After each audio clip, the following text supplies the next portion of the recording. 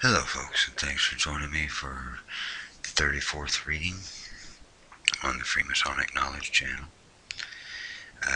Today is Desagulier Desagulier and the March of Militant Masonry.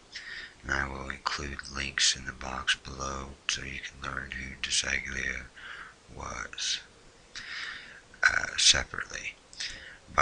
This was written by W. Brother George E. Main, past master George Washington Lodge, number 251, and Grand Orator of the Most Worshipful Grand Lodge, F.A.N.M. of Washington, F.A.N.M. of Washington. And I don't want to be updating right now. Deep in the soul of every man there lies a dream of conquest. In the quiet of the study, a panorama of world evils passes before his eyes, and there comes a feeling of restlessness, an urge to push through the confusion that is dominating the world at the moment, to eradicate those evils and bring mankind back to a position of fundamental stability. In quick succession, pictures of great leaders of days gone by force themselves upon him, and in imagination he sees himself join that list of immortals. But tomorrow comes, and with it the exigencies of the moment, and the humdrum of prosaic things, business cares, and the daily tasks which are one's master, and those world evils which were so important when in the stillness of retrospection fade away. The dreams of yestereve are dimmed, and it is almost ever thus. But just as in those days of world creation, when darkness was upon the face of the deep, and the Spirit of God moved upon the face of the waters, and God said, "Let there be light," so from every earliest days of man on earth there have been other periods of darkness, or when darkness ruled the deep. And the history is filled with the responses of divine providence to the world call for leadership, as down through the ages men have been chosen to lead a nation out of Egypt, to bring the light of freedom to an enslaved people. The history of the world is the story of its great men. They have been the modelers, they have been the patterns of whatsoever the general mass of men have contrived to do or attain. All things that we see standing accomplished in the world are the material result, the practical realization and embodiment of the thoughts that dwelt in the great men sent into the world. Some men, we are told, have become great because opportunity has made them so. Others have attained distinction because they themselves created the vehicles which carried their influence to posterity. Some of these men have received the plaudits of countless millions. Others, even some of the greatest of them, have passed all unnoticed, their names unheralded, their fame unsung. One of these we shall discuss for a moment, one who lived at the beginning of the 18th century, inasmuch as present-day historians state that we owe much of our modern civilization to the leaders of that century. First, let us prepare for him a brief historical background. Prior to the early years of the 18th century, it is quite generally accepted throughout Europe that the essential principles upon which established order everywhere rested were the supreme authority of the Church, a dogmatic Christianity, the divine right of kings, heredity, and its resultant inequality. There were wars much more than there was peace, wars that sometimes dragged on for generations, struggled not only between nations, but continuous strife within, strife between the kings and the nobility and the middle classes, often between several of the stronger houses of the nobility, where all sought command of the throne at the same time. In such a struggle in England, the House of Hanover, which represented Protestantism, or Protestants, and liberalism, was just emerging victorious over the Stuarts. Under Hanover, the nobility had been granted broader privileges and made them an envy of the rest of Europe. But in France, under the reign of Louis XIV and his predecessors, had governed without consulting either the princes of the blood or the nobility, never invited them to the councils, and distributed favors as one gives toys to children. For a long time, the nobility had been fed only insult and humiliation, and had been employed only in the army or kept merely as courtiers or courtiers. What of Masonry at this period? Today we hear in the lecture of the second degree these words: Our ancient brethren wrought in operative Masonry. This is literally true. Masonry at the beginning of the 18th century was limited to the guilds of the operative Masons.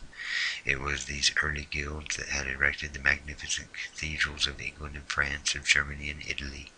From these cathedrals came the early fame of the guilds that ripened into prosperity, influence, and prestige. Masons, proud of their position, kept the basic principles of building, the practices of the trade, as closely guarded secrets of the fraternity known only to themselves. Revealed to the initiates only in their tiled meetings, these professional secrets and the esoteric nature of their liturgy combined to weave a spell that later drew all eyes to Freemasonry.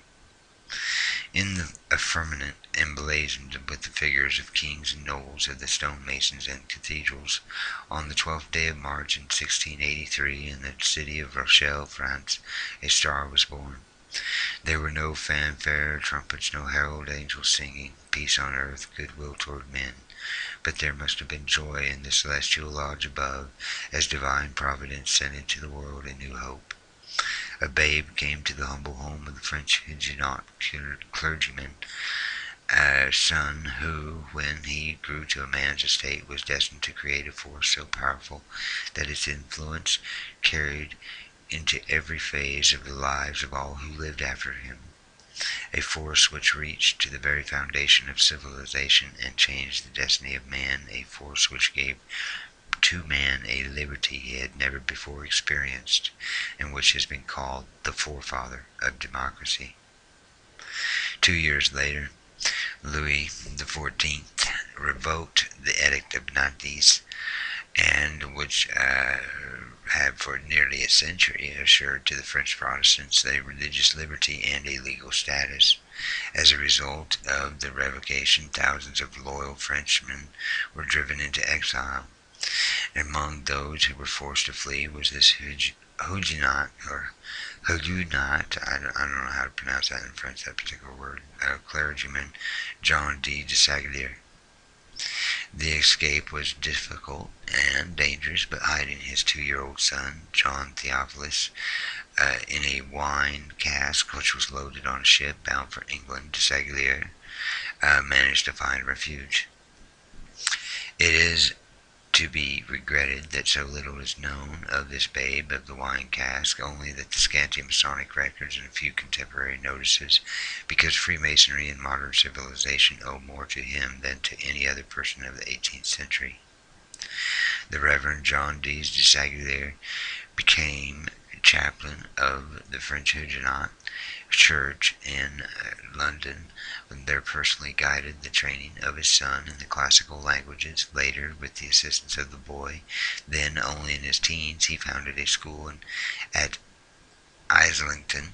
Thus, at an early age, this youth formed the habit of molding others' minds. He never lost that habit. He became the great pedagogue of Hanoverian England, and after the death of his father, John Theophilus Desaguliers, decided to finish his studies at Oxford, where he attained fame in experimental philosophy or science. He was given the chair of experimental philosophy in Christ Church College and acclaimed the great authority of all Europe. In 1713 he left Oxford for London, taking spacious quarters, and in them gave lectures. Thus he became the first public lecturer on science in Europe. Success immediately greeted his audacious enterprise. Because the people of London had never seen anything like this, they crowded his quarters. He became the fashion. The greatest noblemen of his time honored his courses with their attendance, and him with their friendship. He became one of the most important personages of all London, and intimate of the illustrious Sir Isaac Newton. He was elected Fellow of the Royal Society of London. He chosen curator and demonstrator of that august society, and it was there that Desaguliers took the great doctrines of Newton, and through his experiments made them accessible and understandable to the minds of all. He invented the planetarium. His scientific and philosophical treatises and books were accepted as the standard works of his day.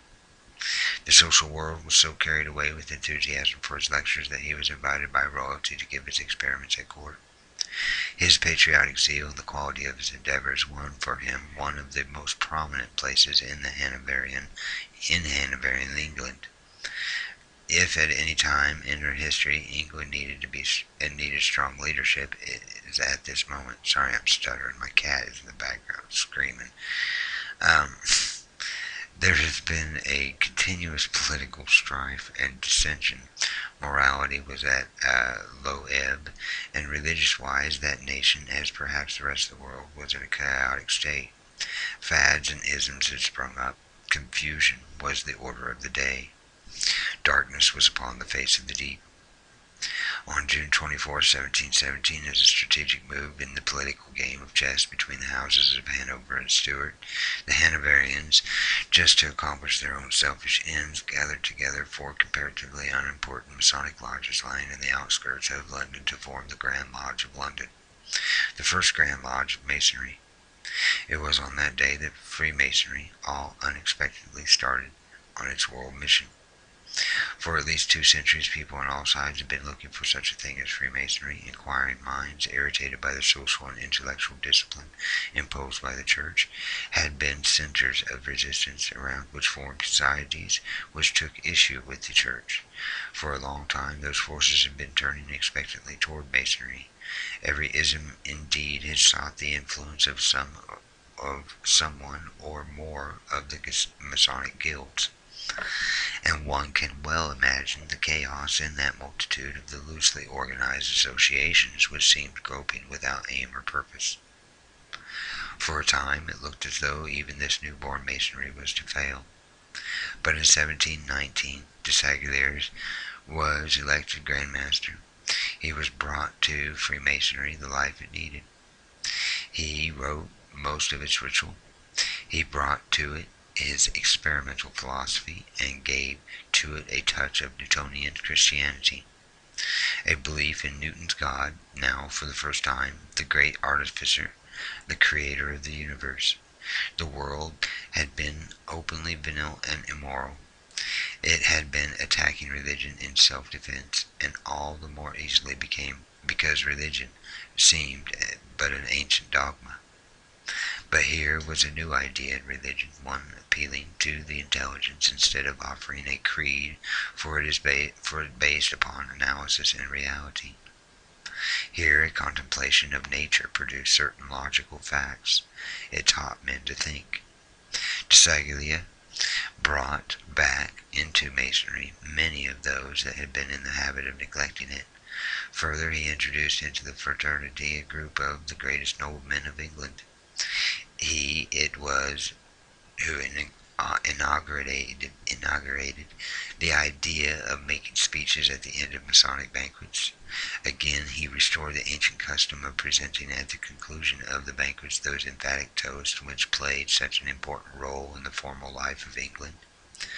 These took place of our contemporary political discussions and created the political atmosphere of the day. Fashion is one of the most powerful of social forces. Freemasonry under Desagulier became the fashion, and the very elite of England quickly rushed to the order. Its Grand Masters were selected from the highest of nobility. Powerful indeed became our brotherhood, and one definitely designed for the temporal influence by reason of the importance of its leaders. Those who developed this new order enjoyed a success that surpassed their fondest hopes. Their aim had been a strong central lodge around which the other lodges in and about London, then working in an incoherent manner, could be grouped. But around this new movement in the nobility, the clergy, the army, the middle classes, and all the forces of the nation gathered in a single body. So astounding a revolution of the human spirit had not been witnessed since the explosion of primitive Christianity. England found a national unity, and as a consequence, England became, for the entire civilized world, a perfect example of enlightened government. The exact formula suited to the amount had been found. 15 years after its formation, the Grand Lodge of London had become the center of all English Freemasonry, and after 30 years dominated the masonry of the world, thanks to one man. The latter days of Desagulier appeared to be clouded in mystery, perhaps in sadness. One report has it that misfortune overtook him and that sorrow and poverty were his fate. Cawthorne, in a poem entitled The Vanity of Human Enjoyments, intimates in the following lines that he was in very necessitous circumstances at the time of his death. And I quote, "How poor neglected Desagulier's fell, how he who taught two gracious kings to view all boil ennobled and all bacon new, died in a cell without a friend to save, without a guinea and without a grave. And what matter it as to his end? It is what he did while here that is the measure of the man. He took an old dying order and gave to it a philosophy which was peculiarly his own. He added a touch of science, and then a practical concept of the great architect and organizer of the world. Into this he breathed the prayer, and speculative Freemasonry was born. Through the force of his own personality, he brought to this new institution the important men of England, royalty and nobility, the elite great minds, because of the purity of his principles and because of the importance of its early leaders brought in by Desagulier. Freemasonry since his day has been a living thing, pulsating with the very best that is to be found in man. His life was the veritable foundation of life, or fountain of life, a beacon to show the way for countless generations. John Theophilus Desagulier has, even in death, ruled nations. Was it not as though the Supreme Grand Master spoke to men's minds through him and said, "What is the cause of this confusion?" With all this information before us, may anyone question that Freemasonry had a political and religious mission in England during the first half of the 18th century?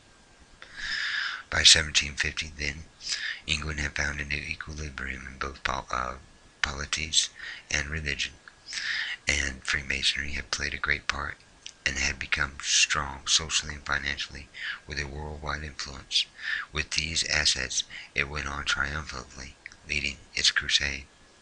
In France, Louis XIV was dead, and the crowd in Paris had laughed, and here and there had lighted bonfires to celebrate his joy. English fashions, which had enchanted the rich French nobility, had held sway over the minds of the French writers, and had made it easy for Freemasonry to establish itself in France. English Freemasonry, desirous of achieving a triumph, seized the opportunities across the Channel. The Grand Master of the Grand Lodge of London did not disdain to take his colleagues to Paris to encourage the zeal of the lodges which were established there. Temperamentally, the French were an entirely different people from the English. Freemasonry, to be acceptable to the French, had to be noble, not professional, mystic rather than scientific. England sought the dignity of Masonry. In Masonry, France the bizarre. In England it was the trowel, in France the saber. In the many new degrees added by the French, in the spite of the ban of the king, in spite of the papal bull, Freemasonry during the last quarter of the 18th century became soundly entrenched as a part of the social life of all France. Not, however, as a body cooperating with the state as in England, but more as a personal adventure. Its presence could be detected everywhere, in Parliament, in the army, in the monasteries, in school, and at court. As in England, its leadership generally remained in the hands of the high nobility. 10 of the most influential aristocratic dynasties of France were engaged in spreading the Masonic message. Here, too, as in England, men were called upon to study this new religion of Freemasonry, which was reported to be older, more beautiful, more philosophic than any of the organized churches. For centuries, French classes had been separated by old prejudices and habits. Very few miles the traveler found himself in a different atmosphere, where habits, dialects, and social customs had changed. Each province, each city, had its own measurements, its own justice, its own points of view. Freemasonry alone remained everywhere the same, and everywhere welcomed its children without prejudice as to country, race, or religion. Instead of the old spirit of class which had formerly bound together all of the noblemen of France, Freemasonry organized and substituted a good fellowship which broadened to include all ranks and estates. This it was that made it the greatest social force of the century. Those or loose a great social force like this in a country whose king had said, "The state, it is I," and the results are likely to be as foreseen and as shocking as the new electricity Benjamin Franklin was then demonstrating to the world. Benjamin Franklin. The political revolution is never the matter of the moment. History has shown time and time again that before political revolutions, great intellectual and moral revolutions must first have been effected. Certainly revolution has not been the conscious aim of Freemasonry in France. No socially minded person likes revolution. No benevolent soul accepts light-heartedly its miseries. But consider what happened. Freemasonry in France preached equality. This is a basic Masonic principle, and wherever lodges meet or met, members of the privileged classes of their aristocracy bowed solemnly before the symbols of equality. The acceptance by French nobility of equality before common altar turned the influence of Masonry toward the intellectual and social revolution which preceded the political one in that country. The very Freemasonry which had so intrigued the nobility of France that they gladly spread its doctrines, saw its teachings absorbed in the cry of the people, liberty, equality, fraternity, and eventually helped to destroy that same nobility. Indeed, may we not feel that Freemasonry played a most important political and religious role in France during the closing years of the 18th century? What of Freemasonry in the Americas?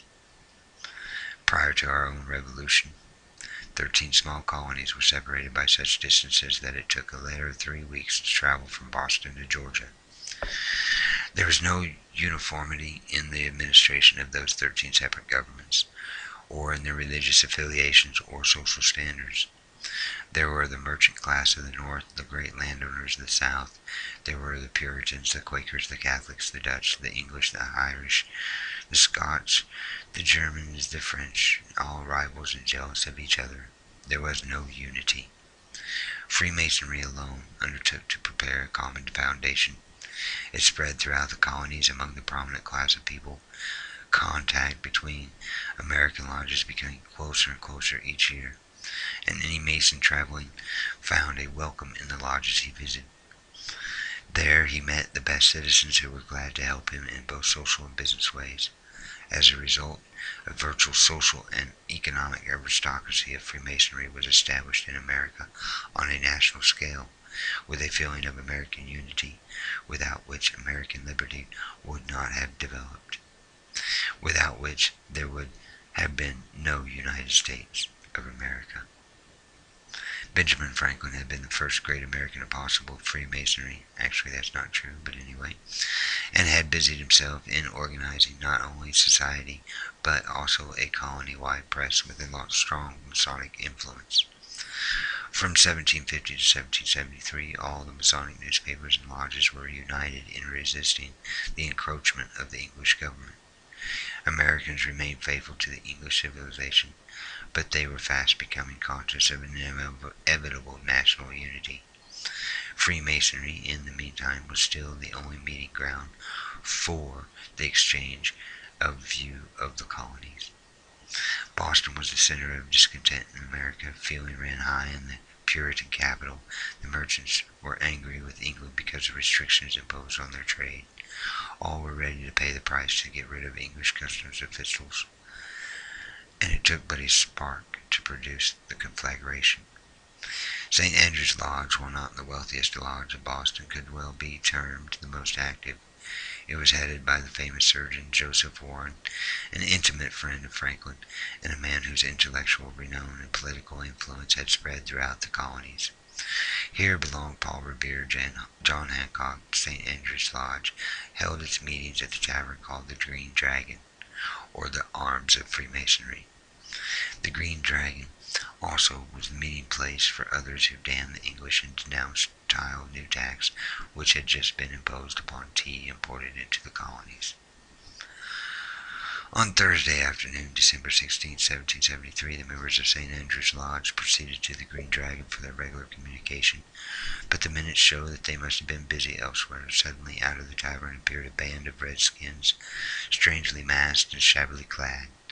Rushing to the docks, they boarded some sloops, proceeded to the 3 English merchantmen in the harbor, threw overboard 342 cases of tea, returned to the sloops, regained the docks, marched to the Green Dragon with song and hurrah, and entered the tavern. But strangely, no redskins were thereafter reported to have left. History has never disproved that Joseph Warren was the host of the Boston Tea Party. Have you ever attempted to picture the assistance given by the Masonic Order to the colonial army? We scarcely need chronic condition, untrained country lads without short enlistments, with short enlistments, a quartermaster corps that failed to supply clothes, foods, or guns, and a militia that was never dependable. What was it that had held this army together, that could turn it around after a long retreat through the Jerseys and to march barefoot men through ice and snow to a Trenton midnight attack, and give our country the best Christmas present it had ever received? Nothing but the spirit of one man, who had earned the confidence and worship of the entire army. Himself a member of the Masonic Order since the age of 21, and acquainted its colony-wide influence, the cement which binds us together. Into this colonial army of Washington came those famous lodges of the line. He visited them personally. In one lodge, tradition says he raised Lafayette. Can we picture the scene? Perhaps in a tent, the great drum in the center covered with our flag as an altered 3 bayonets, disengaged and stuck in the ground, holding burning tapers into their sockets for lesser lights. These 10 or 11 lodges of the line served well in their stations and places. In them alone was concentrated the work of the Red Cross, the Salvation Army, the YMCA of a later conflict. They kept alive morale, they restored courage, and they inspired hope. The indomitable spirit of Washington found its greatest ally in the militant Masonry. May it not be that when, as president, he accepted the mastership of Alexandria Lodge, he was making formal acknowledgment before the world of the debt of the United States owed to Freemasonry. When Benjamin Franklin was sent to Europe to seek the aid of France in the struggle against England, on all sides the American minister found a people filled with enthusiasm for his country and kindly disposed toward him, but who adhered strictly to the policy of avoiding war. His cause seemed hopeless. However, the colonies could not succeed without the help of France, and Franklin would not be denied. He surveyed the situation and concluded that Freemasonry was the means to attain his end. A new, brilliant, and very influential lodge had but recently been organized, the Lodge of the 9 Sisters. Franklin joined this lodge, and what he now accomplished was a stroke of genius. M.D. Voltaire was the hero of the French public. He had spent his whole life battling error and won the acclaim of the nation, from royalty to tavern waiters. They worshipped him. He was the realized idol of every one of them. All of the Frenchmen, and most French. It was in this lodge, the 9 Sisters, Voltaire was initiated under the direction of Franklin. At the close of the initiation, these 2 great men, overcome with emotion, embraced each other. This made such a profound impression that his story was on every tongue, and wherever they appeared together they were requested to embrace again. Franklin became master of the Lodge of the 9 Sisters, and was now in a position to use his skill. The native ingenuity of Franklin has never been surpassed. Soon the lodge was spreading abroad slogans and epigrams to influence public opinion in favor of the colonies, and largely due to the influence of Masonry, France was induced to assist America. One more picture. On a hill looking out over the blue Mediterranean one day just after the turn of the 19th century sat a young man, one who had gone to Europe from the Americas to complete his education. In the spirit of the moment, he had become a member of the Masonic fraternity. Imbued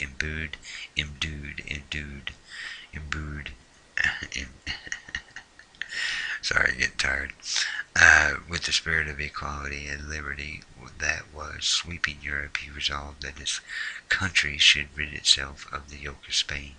He returned to his American and today 6 nations: Chile, Peru, Bolivia, Ecuador, Colombia, Venezuela, called Simon Bolivar the Liberator. Freemasonry has had its political role even in Catholic South America. Since the Great Revolutionary period, when Freemasonry furnished both ideas and leadership, it has been seen content to be for its votaries a source of philosophy and light, holding before them an inspiration for kindliness, for friendliness, for brotherhood. During the past few years, however, since the Great World War, something new has crept into our lives, a change we scarcely understand. Abroad, is there not enough in the panorama which is passing before our eyes to force upon us the consciousness of the change which is taking place? And when we do stop to consider, do we not sometimes ask ourselves if there is anything certain but change? If our winds, have not been too dulled by the continuous shock of the times, let us pause and look. Ethiopia, Spain, China, Australia, Russia, Japan, Germany, Czechoslovakia, Memel, Albania, German and Italian aggression, a worldwide armament race, the scrapping of treaties, the invading of weaker nations. Does that picture make sense? And if it does, is not the sense horrifying? And what about the situation at home? Here we have labor troubles, the machine gun, the gas bomb, strife on every hand. All about us we see an attempt at intellectual and moral revolution, which in the past have often led to political revolution. Darkness is upon the face of the deep. Is there not a glorious opportunity for the type of Masonic leadership we have had before? Or is it true instead that all human things have an end, and that even our institution of Freemasonry has been forced out of its place in the sun? Is it not time that we gave a bit of thought to what is happening to Freemasonry throughout the world? In Russia, Germany, Italy, Austria, Spain, Czechoslovakia, most of these nations desire to force their own form of political existence upon us. The forces which have created havoc in Europe are desperately striving to accomplish their ends in America at this moment.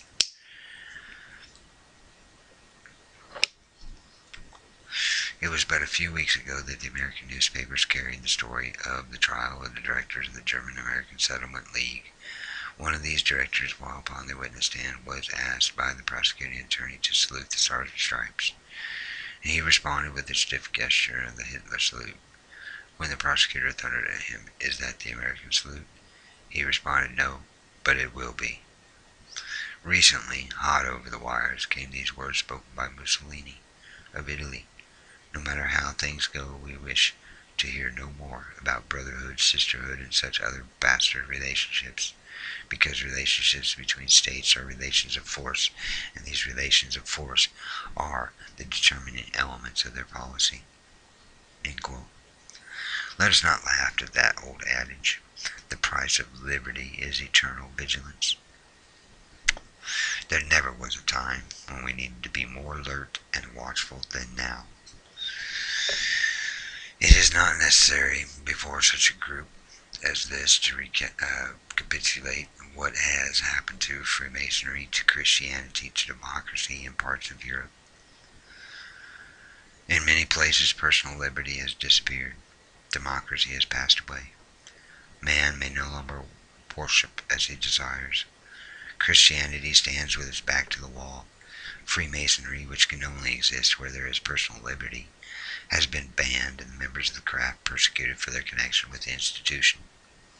Darkness is upon the face of the earth.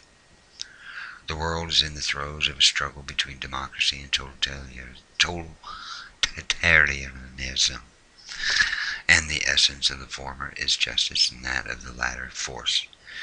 The aggressive brutality of totalitarianism appears to be riding the crest of a triumph. Democracy has been the great goal of man for the past 2 centuries. It is recognized that the form of society which is inspired above every other with the feeling that and consciousness of dignity of the individual man. It is an embodiment of personal liberty. Totalitarianism teaches contempt for humankind. Its terrorism degrades and destroys peoples. It corrupts character, releases every evil impulse, turns men into cowardly hypocrites and shameless informers.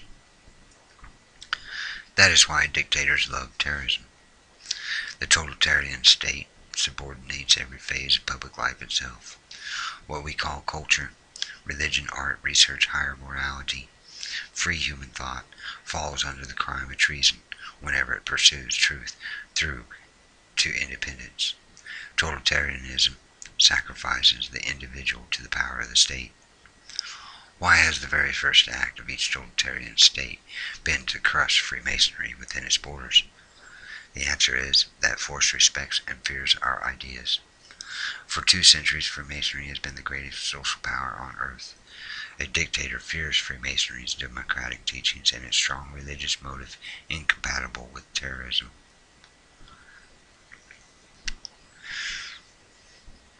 Then, is it not about time that we cease trying to talk ourselves into believing that Freemasonry is neither a political institution nor a religion? From the very day of the father of the institution, Desagulier, it has ever been a political and religious institution. Partisan politics, never. Sectarian religion, never. But it received its birth as a part of a political plot, and from that day it has never hesitated to take its place in the affairs of government. Freemasonry has never shuddered at war or even at revolution if personal liberty was at stake. Shall our institution become noting more than a beautiful instrument of abstract calculation, a materially mechanical philosophy? God forbid. Let us keep it in contact with life, with concrete, productive reality. Are we asleep? Is that spirit of Masonry of old just lying dormant? Or has it passed out of existence? Is there not enough of the old fire left to offer even a word of self-defense? There was a day when this institution of ours took a definite place in world affairs. There was a day when it was the meeting place for minds opposed to tyranny. Have we forgotten? Did we ask a moment ago if there is anything certain but change? There is one answer in the beginning, God. Today, God. One and the same, unchangeable forever. Even though darkness may be upon the face of the deep, the Spirit of God still walks upon the face of the waters. The quality of personal liberty has not changed. It is still the highest earthly goal to which we may aspire. In the early days of the American history, man came here to worship as he pleased. Later it was oppression, a disregard for right and justice that produced the American Revolution. A great commander of the colonial forces was fighting for personal liberty. It was the belief of Washington and his army that liberty, democracy, religion walked hand in hand. It was their faith that the almighty ruler of the universe was battling alongside of and for the cause of democracy. During revolutionary and pre-revolutionary days, the institution was not a party. It was not a sect. It was not a school. But it bound men together in a feeling of brotherhood. It led and it guided. It was a society of ideas, and that society was the power of powers that could make and unmake kings, direct the course of empire, and give birth to our own democracy. What has become of that Freemasonry that could be called a meeting place for minds opposed to tyranny, when today a small minority may work its will upon a nation? Where else is there all institution big enough, powerful enough, and with sufficient influence to overcome the growing threat of force? Where else is there an institution without an axe to grind, which is unselfish enough to be trusted with a responsibility such as faces the world today? Is there any other such power but Freemasonry? We've been called the most efficient social power on earth. Then is it trite for as to remind ourselves that the price of greatness is responsibility. Is it disloyal to the Freemasonry of Desagulier, of Voltaire, Franklin, Washington, and Bolivar to urge that Freemasonry again reach out to take its proper place in world affairs? The time has come when our members should no longer sit back and bask in the sunshine of a glorious philosophy. There is work to do. If Freemasonry is worth anything, if personal liberty is the precious thing we think it is, if the heritage of worshiping as one pleases is still of any value, then Freemasonry must again assume the responsibility of preparing for that leadership which is to bring light to this generation. Not in every period of darkness has divine providence answered this call for leadership, but it has come when men have placed themselves in the proper position to receive and follow leadership. There must be a nation of seekers of the light before there will be a bringers of the light. It is then that leaders rise to work the will of providence. The institution of Freemasonry has the respect of the civilized world. It is the one society which is powerful enough to create fashion for the present as it has in the past. Then let us, as Masons, stand before the world and say that what is in our minds.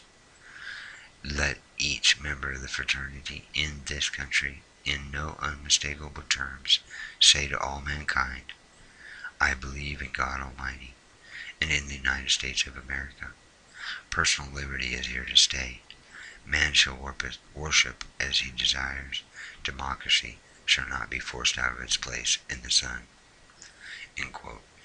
Then will the institution continue to fill its world mission. Then will Freemasonry maintain its place as the most efficient social power on earth. Then can we tune our ears to the heavens and hear, your faith is well founded, fear no danger.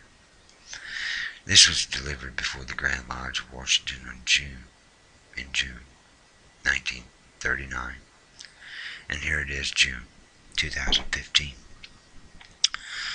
And we see that the Freemasonry has become the force that it once fought against. I thank you for joining me.